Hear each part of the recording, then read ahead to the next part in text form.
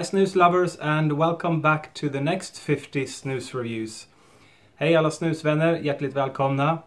Hallå liebe snusfreunde, herzlichen willkommen. Stole that one from Uwe, didn't I?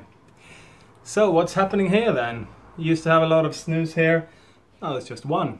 Well, I thought that I'm kind of gonna build this up in reviews of 50, and then after the next 50 I will do another top 10 of those 50. So we'll just build it up again. That's one way to get rid of the problem I had of creating more space. And have I got snus for you? I've got loads at home at the moment, just trying to work out in which order to review these. And as you can see, I'm a little bit sneaky here, not showing you everything I have.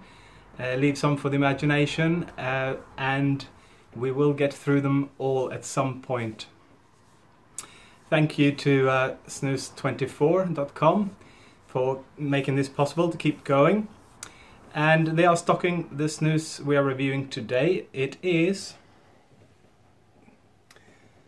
Grov Lös.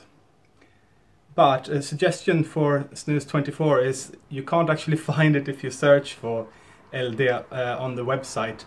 They do stock it though, so you can still find it in the menus. I have tried Grov portion, original portion, the one with 30 portions in it. And that one was interesting because it started out quite bad for me and then it turned into a nice product. So we'll see how this one performs. This one is a loose version, and it's made by, let's try to get the name correct this time, JTI Tobacco. That's Japan Tobacco International. So it's a multinational company. So can we trust a company that makes Camel and Benson and Hedges to make good snus? Well, it's up to you. For me personally, I'm just reviewing this snus product at hand.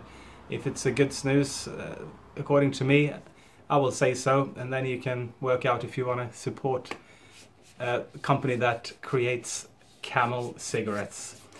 Okay, so this one, it does not have a cardboard back like the Swedish Match ones.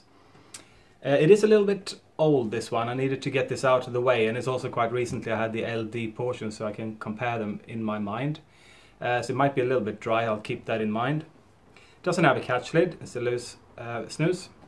Normal nicotine strength of 8 milligrams per gram, and it's a pretty full can. It's got 40 grams of snus, so 42 I think is pretty much the max you get in these. So I liked Grov portion. This one is also quite cheap. Not the very cheapest I think of the loose snuses, but it's close. So it's one of the cheaper products. So we'll see how it performs there. Okay, let's get into it. The smell initially on the LD, one of the cans I had, was pretty rough, but I've learned to kind of give it a second chance of keeping it overnight, see how it develops. It might get rid of some of the nasties you might get first. Okay, it's yeah, looking, I mean, that looks a little bit different than normal, doesn't it? So it's you can almost see the leaves in there. So I mean, it's a ground snus, shouldn't really happen. It looks pretty cool, I like it. Smell, yeah, it's towards the portion one. It's got pretty good tobacco coming through. There's not an awful lot of ammonia at all. Smells quite similar to the portion, actually. And there's a little bit of smoke in there. It's quite mellow, actually pretty pleasant smell straight away when I open the can. And luckily, it is still a little bit moist. As I said, it's a little bit old, but no, it's not a problem. See how it bakes.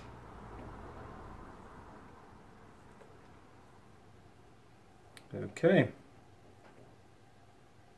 there we go. It's looking pretty moist still.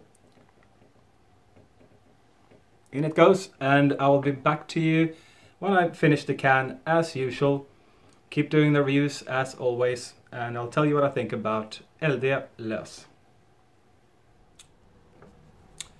Okay, I thought it got a little bit sad and empty over there, so I put my favorite of the first 50 reviews, the Kardus Fäviken.